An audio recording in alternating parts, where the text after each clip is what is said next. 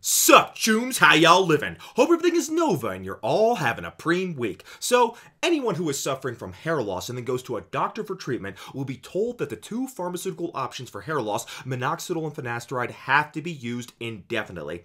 Hair loss as it is caused by androgenic alopecia, and androgenic alopecia is a genetic trait and thus it is a chronic problem and will continue to be so since medical technology hasn't yet advanced to the point where we can delete the androgenic alopecia genes. Therefore, anyone who begins a pharmaceutical intervention program has to be prepared for a long-term commitment. Any benefit you get from finasteride minoxidil will only last as long as you continue to use the drugs. This isn't controversial. Any doctor will tell you this, and most people know that once you begin the fight, you have to be in it for the long haul if you want to keep your gains. However, there is a fairly common belief in the hair loss community that beginning a hair loss treatment will make your hairs addicted to that treatment, and if you stop the treatment, not only will you lose your progress, but things will actually be worse than if you had never started treatment. This is sometimes referred to as catch-up hair loss, even though this is not a medical term, and I'm not sure where it even originated. It could just be something someone made up on the hair loss forums one day, but the idea behind it is just as the name implies. If you stop one or all hair loss treatments, you'll lose the benefits, and then the hair you would have lost had you not begun treatment will catch up rapidly, and you will therefore lose hair at a rapidly accelerated pace. In fact, people are afraid to stop their treatment because they believe that they will end up with even more hair loss than if they had never begun treatment in the first place. This is a particularly common belief about minoxidil, so much so that people are afraid to add minoxidil to their routine, since if they have to stop it for some reason, they think they'll lose their gains and then some. There's also the belief that since minoxidil and finasteride have a different mechanism behind how they work, any new hair growth you get from minoxidil will be dependent on minoxidil, thus making this new hair addicted to minoxidil, and even using a more efficacious treatment in its place like finasteride will not stop you from losing the ground you gained from minoxidil, since finasteride works differently from minoxidil. Oftentimes, you'll hear people say things like, "Oh, don't start minoxidil unless it is absolutely necessary, because once you start, you can never stop because your hair follicles are addicted to it now." To be fair, this is something I used to believe myself, and even though there is some truth to it, it isn't as simple as people make it out to be. So, what is the truth behind hair addiction to pharmaceuticals like minoxidil? Is it a real thing? And what actually happens if you do stop minoxidil or finasteride? Well, chooms, we've got some scientific data that I'm about to break down to help you better understand this. So let's go ahead and take our trademarked balls deep approach and figure out whether or not this hair loss addiction phenomenon is real or if it is just a bunch of broccoli. So what we are particularly interested in here is finding studies where people receive minoxidil or finasteride and then stop treatment to see what would happen to their hair. Well, that would be a tough study to volunteer for, but a few studies like that actually have been done. One of them is this study from 1999 titled, quote, "Changes in hair weight and hair count in men with androgenetic alopecia after application of 5% and 2% topical minoxidil, placebo, or no treatment," unquote.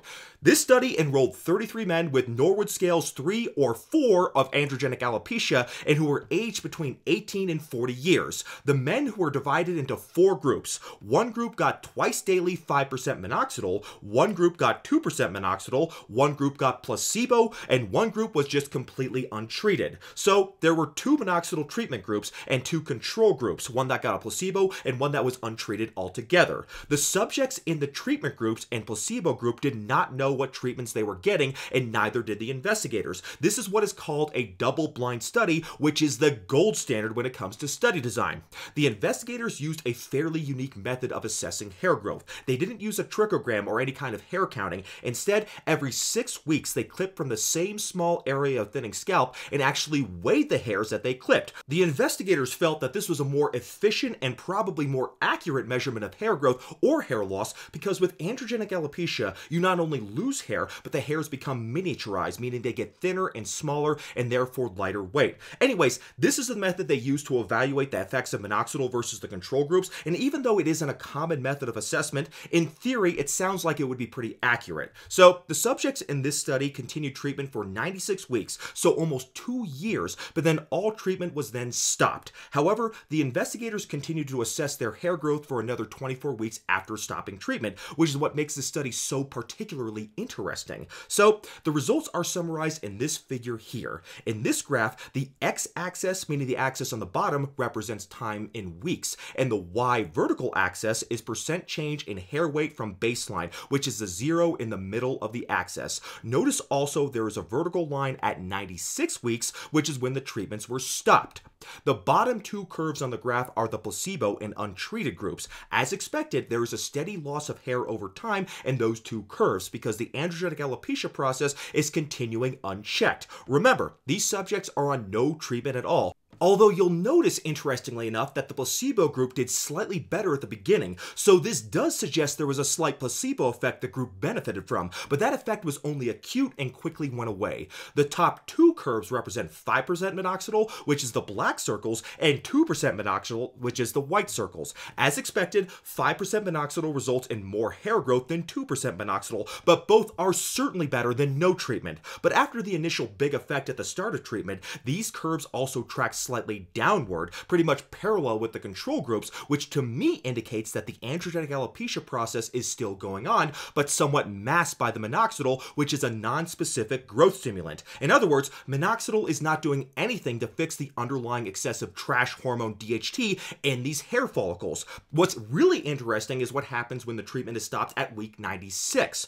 The control groups continue to get worse, but as you would expect, the minoxidil groups lose their gains, but they don't go back to the 0 baseline, they actually go down to where the control groups are. So, if you stop minoxidil, you end up where you would have been if you had never started minoxidil. I think that's what you'd expect because you're not treating the underlying process that's causing androgenetic alopecia. On the other hand, you don't end up worse than if you had never started minoxidil, so your hair is not addicted to minoxidil. You just need to keep taking minoxidil to continue to enjoy its benefits. So I don't see these results as a reason not to use minoxidil, because if you don't use it, you'll end up the same as if you did use it and have to stop it. If you don't have to stop it, you definitely are better off than if you never used it. So for whatever reason you're unsatisfied with your results on Finasteride, then there is no harm in at least trying minoxidil. Worst case scenario, you'll have to stop it and things will just revert back to how they were while you were just on Finasteride alone. And speaking of Finasteride, what happens if you have to stop it? Does the same thing happen as what happens when you stop minoxidil? Well, this is addressed in a study published in 1998 titled, quote,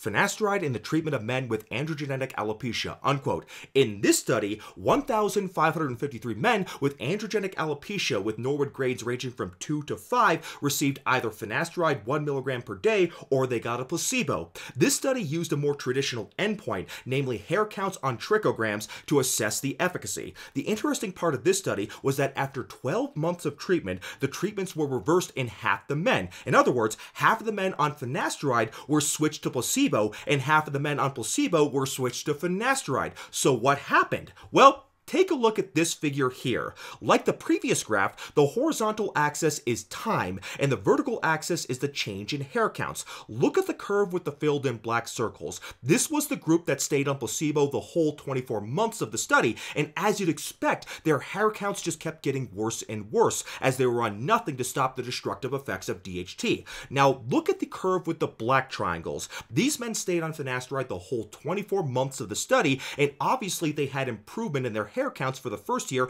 and maintained this growth after 2 years of treatment. One other unrelated point worth noting here, though, is the amount of time it took for subjects to get the full benefits of Finasteride. It took a year as hair counts improved from 1 year versus 6 months. So this is something to take note of if you've been on Finasteride for less than a year and are unsatisfied with the results still. In short, give it more time. Now, look at the curve with the white circles. These subjects got placebo for 1 year with decreasing hair counts up until month 12, when they were then switched to Finasteride 1 mg daily. By month 24, they had improvement in their hair counts, though not as much as the men who had started Finasteride the year before, which further goes to show how important it is to start drug treatment as soon as possible. Finally, the group we are most interested in is represented by the white triangles. They started out on Finasteride 1 mg per day for the first 12 months. Then they switched to placebo. By 24 months, they had lost their gains, but unlike what we saw with minoxidil, they don't fall down to the level of the placebo group. Instead, they end up just a little below where they started. In other words, finasteride, unlike minoxidil, puts the whole destructive androgenic alopecia process on hold, kind of like it's in suspended animation. And that makes sense because unlike minoxidil, finasteride is actually treating the underlying process and so works better at preserving your hair compared to minoxidil. We know from numerous studies that finasteride is more effective against androgenic alopecia than minoxidil. For example, in this study from 2004, 65 men with androgenic alopecia were treated with either 5% minoxidil twice daily or finasteride 1 milligram daily. There was clearly better hair growth seen with finasteride alone than with minoxidil alone. It's also clear that the combination of finasteride plus minoxidil is even more powerful than either drug alone. In this figure from a study published in 2002, which I'll link below, the bottom curve is 2% minoxidil alone, and the middle two curves are finasteride 1 milligram per day with and without ketoconazole shampoo, and the top curves is finasteride plus 2% minoxidil. So it appears minoxidil does have an additive effect to finasteride, and this is just 2% minoxidil, keep in mind. So there's probably more of a synergistic benefit when using 5% minoxidil with finasteride. Also interesting here is the fact that ketoconazole shampoo like Nizoral didn't seem to have any influence on finasteride's effects after 12 months of usage, which further brings doubts on ketoconazole's role as an effective hair loss treatment. But that is another subject, and I'll link a video below where I talk about that if you're interested. So topical minoxidil is obviously a very safe and well-tolerated drug, but what if you're one of the rare people who get side effects? Well, your first step should be to switch to 2% minoxidil, because even though it is less efficacious than 5%, it is still definitely a clinically proven treatment that is better than using nothing. You can also try lowering the quantity of the solution you're using by only applying it to the problem areas. But let's say you've exhausted all of your options and you have to outright stop topical minoxidil. Are you doomed to lose all of your ground? Well, clearly, if you have to stop minoxidil and you are for some reason not on finasteride, the simple solution is for you to just go on finasteride, and it's likely finasteride, being that it is more powerful than minoxidil, will more than make up for any lost ground from stopping minoxidil. The two drugs do work differently, but ultimately finasteride has better outcomes because it goes after the underlying cause of androgenic alopecia, and thus any ground you lose will be relatively minor, and in the long run, you may have better outcomes since finasteride is a more powerful treatment than minoxidil. If you are already on both finasteride and minoxidil and you stop minoxidil, there is no doubt you will lose some ground unless you are a non-responder to minoxidil. But finasteride does most of the heavy lifting in treating androgenic alopecia, so you shouldn't lose too much ground. If you want to mitigate some of the lost ground, you can always consider switching to a more powerful 5-AR inhibitor like dutasteride if you need to, and in extreme cases you can even titrate dutasteride up to 2.5 milligrams daily, and I made a video about that if you want to learn more about the dose of dutasteride that is right for you. Additionally, for further protection, you can try a weaker adjunct treatment like stamoxidine, alpha-tridol, or Fluridol. Even though these compounds do help a little bit, they are pretty expensive, so if possible, I would still try to only use a 5-AR inhibitor like finasteride or dutasteride, which will likely be potent enough even without minoxidil or anything else for that matter. So the bottom line here is that there is no need for you to fear that your hair will get addicted to minoxidil or finasteride. That's not how these drugs work, but you should also realize that minoxidil is more like a general growth stimulant rather than a specific treatment for androgenic alopecia.